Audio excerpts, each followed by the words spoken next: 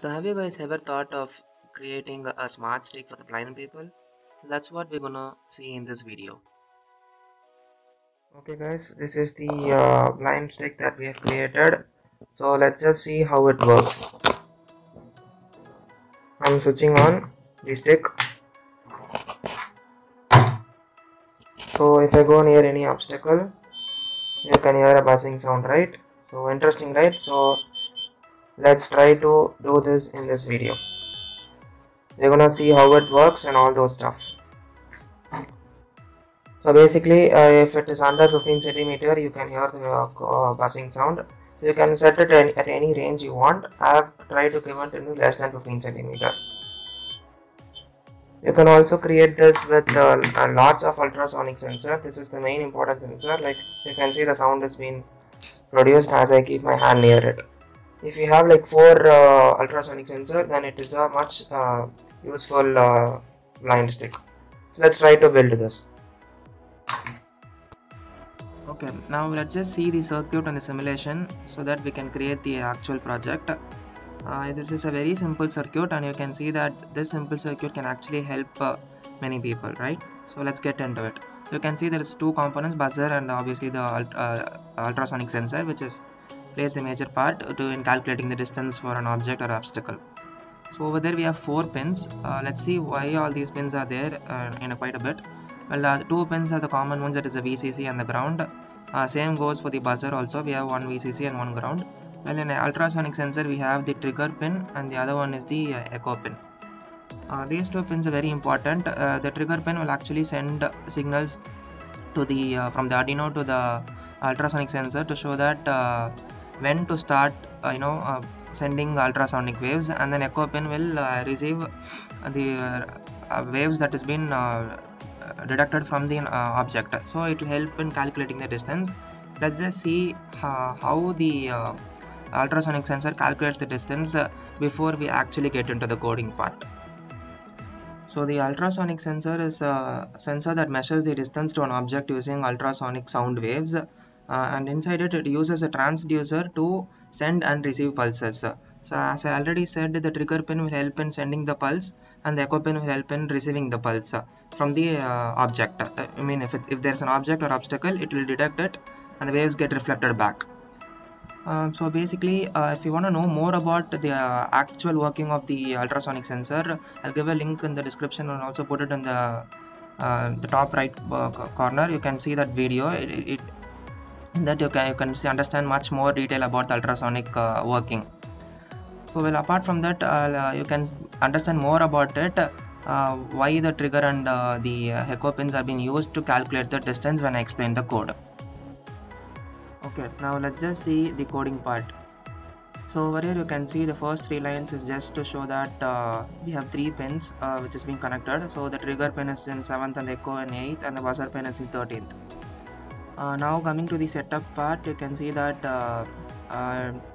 the trigger pin, as I already said, is only gonna send us provide the sound waves, so it is given as output, whereas the echo pin is gonna receive the sound waves that is coming from the object reflected back from the obstacle, right?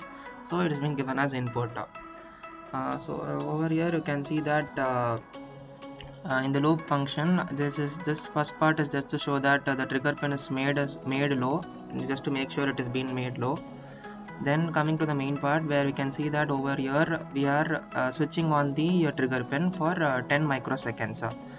So then after that we are switching it off. So basically the ultrasonic sensor does not actually create the distance, I mean give us the distance, we only calculate from it. It actually only provides us the time in which we send or receive the pins. So basically this pulse in function will activate when the echo pin is made high. So basically this pin will receive the waves that is been detected back from the ultrasonic sensor. So I am storing it in the duration variable, and then I'm calculating the distance. So over here you can see this 0.034 by 2. This is nothing but basically 340 meter per second. That is the speed of sound. I've converted into meter.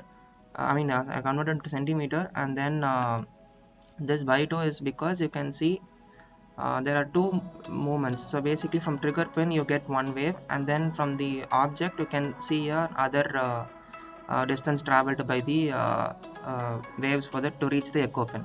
So this is basically in order to divide the distance into half. That's it, because it covers 2 times the distance that we actually want. And then I'm printing it. This is just to make sure in the serial monitor we get the correct answer or not. And I've set a distance of range of 15 centimeter. So if the distance is less than 15 centimeter, you can see the buzzer switched on. The tone function is used to switch on the buzzer. And then if it is more than 15, you will see that the buzzer will be at 0 frequency. This is 500 frequency, this is 0 frequency. The last argument is just to provide us that for 25 microseconds it will be, 25 seconds it will be active. That's all. So you can give this delay if you wanted, or you can also remove it. It doesn't much change the working of the project. Now let's just see the simulation. Okay, now I'm starting the simulation. Okay, it has started simulation, so let's just see it's working or not. So over here you can see it is like in 175 centimeter. If I bring this down, you can see the sound has been provided. You can also see this in the serial monitor. You can see it is keep on reading it. So when at that point when it was less than 15 centimeter in this area, you can see that the buzzer activates. Okay, now we saw like how to activate the buzzer when the distance is less than 15 centimeter, right? So that we saw using ultrasonic sensor. Apart from just using ultrasonic sensor, we can also use other kind of sensors like water sensors also in order to detect water. It may be much helpful for them. But then now we are gonna see something called as a vibration motor, which can also be used for deaf people, because they may not be able to hear the buzzing sound, right? So this will actually provide some sort of buzzing, vibration, which helps them to detect that there is some obstacle in front of them. So let's see how we can implement it. I'm gonna connect the positive side of the vibration sensor in the third pin, and the ground obviously to the ground pin of the Arduino.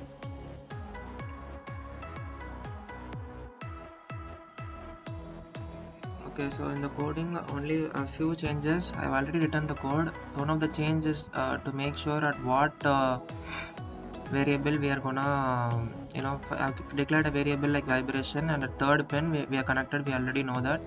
That's what I've declared here. And then in the setup mode, since it is an output pin, I'm giving it as output. And then over here in the condition part, where you know that less than 15 centimeter, we already saw that the buzzer is gonna be activated. Apart from that, we are gonna also make sure that the vibration is also activated. So I made it high, and then in the else condition it is made low. So very small changes only. We can see how in the simulation results. Okay, I have started the simulation. So if I bring this down, you can see of course the buzzing sound, and also you can see the vibration motor activated. I'll just zoom it out and show you out. So if I bring it less than 15 centimeter,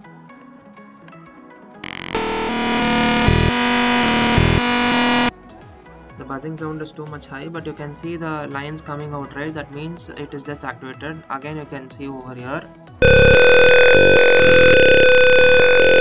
Hope you can see that.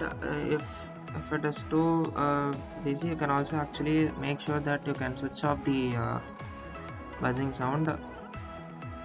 Okay, now let's just start the simulation and see. Okay, it is less than 10 centimeter, right? So less than 15 centimeter. So you can see the lines, right? The small lines that shows that it's vibrating. You can also see it is kind of moving.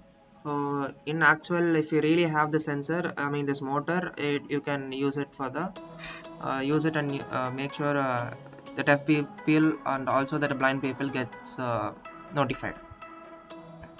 Okay, so the circuit is exactly the same. I've just used long wires to extend this, that's all. Apart from the circuit that you saw in the simulation, one thing that I've added is I've used a 9-volt battery to power up the Arduino. I've used an Arduino. I can see the buzzer right here. It's inside the box, and I've connected a switch so that it becomes handy. So whenever you want, you can switch it on, and you can use it.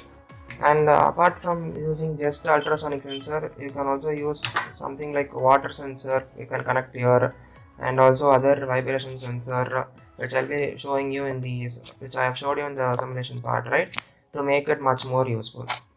So I hope you have understood it, guys, and thanks for watching.